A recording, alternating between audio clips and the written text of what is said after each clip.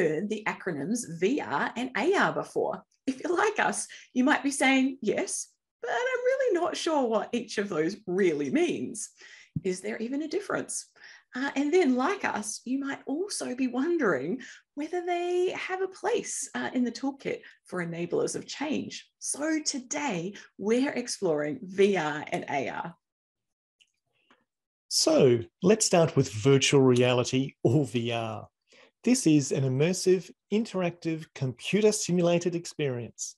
That means it's like you're in a different world. Usually you need a headset, a handheld controller, and sometimes other equipment that allows you to be able to do things in the simulation. There's a couple of different types of headset that we can use for VR. One is a standalone headset where you don't have to be connected to another device. The second is a PC-based headset, which, as the name suggests, connects to a computer via a long cable. I've actually had a go at VR, John. I went along to a presentation at a learning group here in Christchurch, and they've been working with VR to develop hospital training scenarios. So when you put on the headset, you were transported into a hospital room and you could see things that might need doing or might need to be done, and you could do them in the simulation with the controller. It was pretty amazing. Of course, many of you might have also had experience in VR if you've been to somewhere like Time Zone. Again, John, I went along with some colleagues and we were all able to get hooked up via individual headsets, and these were PC-based headsets because they were connected to the computer, and the controllers in the form of guns were used to hit particular targets. But I have to confess, John, I was pretty terrible at it. Well done, Denise. I haven't been that adventurous yet. So that's VR. Augmented reality, or AR, is slightly different. AR doesn't take you out of your surroundings, but as the name suggests, overlays digital content so it appears to be part of our environment. For AR, we usually don't use a headset, but we use smartphones or tablets to put 3D objects into our surroundings. I have to admit, John, that the first thing that popped into my head about AR was the Pokemon craze, where you used your smartphone to find different creatures in the environment. I didn't ever get into this, but if you were caught up in that, then you'll be quite familiar with AR. Yes, I remember seeing people wandering around the local parks playing Pokemon Go. So now that we've explained VR and AR, we'll explain how these can be used in extension. You might have guessed that training situations seem to be the most obvious opportunity for this technology. There's a few reasons for this, and we thought it was worth exploring them. The first is that VR and AR provide greater interactivity with the learning content. Using VR means that learners can do hands-on learning in a structured and interactive way. That's the kind of work that I mentioned earlier, using VR to help train health professionals.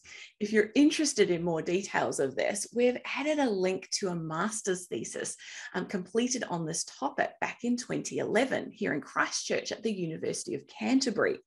It's worth noting that they did explore the limitations of this technology, so it's not all a full steam ahead to a brave new world. Wow, Aldous Huxley would be disappointed, Denise, and especially as that book was published 90 years ago. Anyway, the second reason is that VR and AR offer higher levels of engagement and participation, so there's greater learning by doing. This in turn can have a positive impact on knowledge uptake and retention, as well as promoting confidence. A third reason is safer learning environments, which is actually pretty critical. Denise, you had the opportunity last year to hear a presentation from Kiwi Rail, who faced exactly this problem.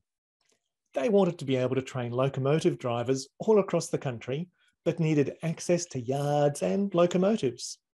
They were finding this more and more of a problem. Again, if you're interested, you can read more background in a short paper by Philip O'Connell, and the link is in the show notes. But anyway, the ongoing hazardous environment they needed to put learners into meant that this was a key part of the reason for starting to explore VR. KiwiRail have put together a cool short video that shows a snippet of what they've been able to develop using VR for training. And we've included a link to that in the show notes as well. Another reason is improved extension experience. Sometimes concepts can be complex, abstract, or difficult to explain, and we can all have trouble understanding concepts through explanations alone. AR and VR solutions help make concepts simpler through interactive visualization and allowing participants to learn by doing. The fifth and final reason is that you can get better learning outcomes because you're combining a series of things that help make learning more effective. There's learning by doing, the ability to explore a range of scenarios, and also because it's enjoyable. Thanks, Denise. Those were 5 good reasons how VR and AR can help in training situations. But perhaps you're wondering what's happening in this space from an agricultural perspective. There are a few examples out there that we thought were interesting. The first is VR videos, like this one from Meat and Livestock Australia, who put together a story of Australian lamb production. And again, we'll have the link in the show notes. Another VR example is from Oregon State University, who developed a VR soil lab. And again, the link is in the show notes. In terms of AR, the main use has been adding an extra dimension to publications, signage, or other types of passive content. This adds dynamic content and provides extra information. There's an example of this in the Wimmera Mallee in Victoria, where they use AR to highlight astonishing artwork on display throughout the region. Again, we'll put a link in the show notes for you. This technology is starting to move into agriculture, and it seems to have real potential to be helpful for extension and enabling change. The final benefit that we'd like to mention is that they provide measurable results.